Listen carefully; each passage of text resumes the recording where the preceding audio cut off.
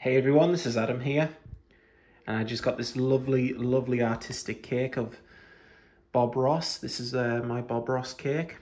It's even written when he signs the painting in red paint, well, red icing shall we say.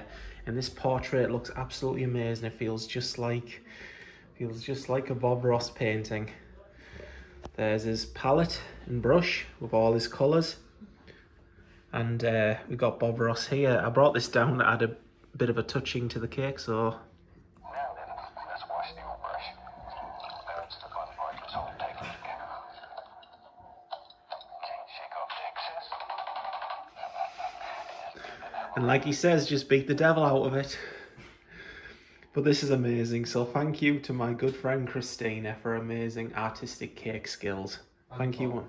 Yes, and Tom. And of course you do, you know you can't keep your hands off. Bye-bye now.